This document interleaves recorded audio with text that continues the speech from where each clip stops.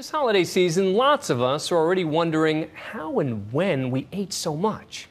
And in just a few days, New Year's resolutions will send millions back to the gym. But will they all feel welcome there? For many overweight Americans, the answer is no. Tonight, we meet the man behind a special workout facility where it's just the size of your commitment that matters. Here's ABC's Alex Perez with a very personal story. In a culture that values thin, the controversy rages on. There we go, big smile. From plus-size models posing for the cameras to actresses like Lena Dunham proudly bearing it all in the new season of her hit show, Girls. I feel like I'm a person who just can't keep my mouth shut. The curvaceous comedian Rebel Wilson tweets about her cupcake hangovers, while Melissa McCarthy graced the cover of Elle, though her fans complained she had to cover up too much. Plus size is going mainstream, with clothing stores that market cute clothes to big girls. I think in today's world, when there's so many positive, role models out there, Octavia Spencer, Adele, Melissa McCarthy from Bridesmaids, that I think are changing the way things are viewed. Vogue magazine, notorious for featuring paper-thin figures, recently featured the curvy Kate Upton on the cover. So is there still real shame in being overweight? For Chris, Sharon, Louis, and David, the answer is yes. They are all here at Downsize Fitness. 15 seconds. A Chicago gym where membership is reserved for the overweight only. There's a need for a place that heavy people need to go and concentrate on losing weight.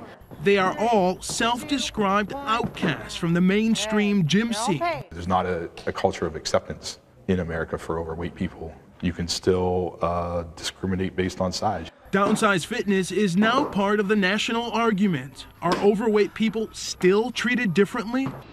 One hot button issue, overweight airline passengers. Should they have to buy an extra seat?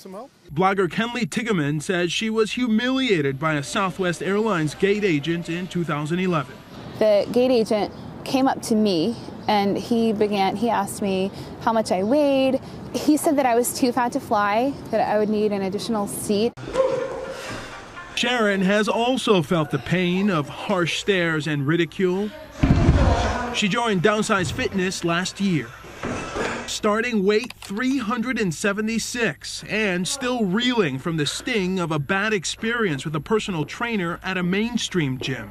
I don't know if she was afraid of, training a fat person or what it was. So all I was able to do was sit in the corner and work on the treadmill. It made me feel like a pariah, like I didn't belong there, but yet I was allowed to join. In 6 months at Downsize Fitness, Sharon dropped 20 pounds. The workouts are stressful, they're tiring. We ask people to come 5 times a week.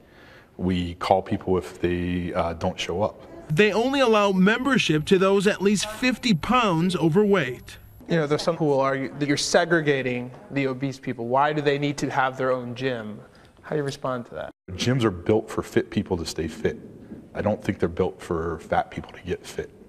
So in a way we're segregating, but we're segregating for a reason. Her goal weight, 225.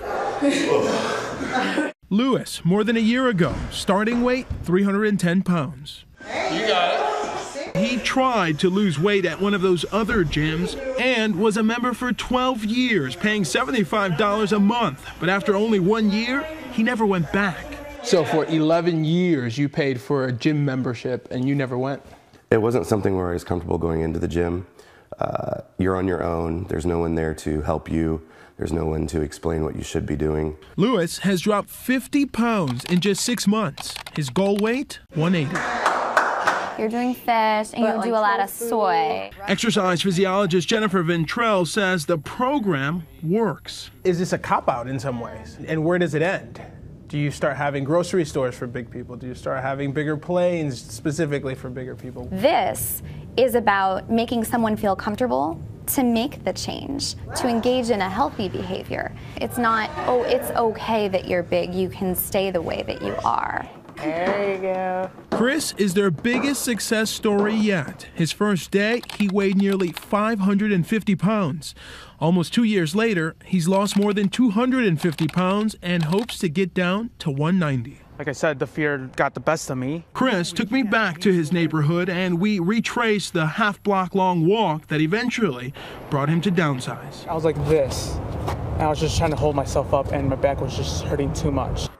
Now, he's one of the most active members at the gym. His BMI has decreased by 35 points, and his body fat percentage is down 20%.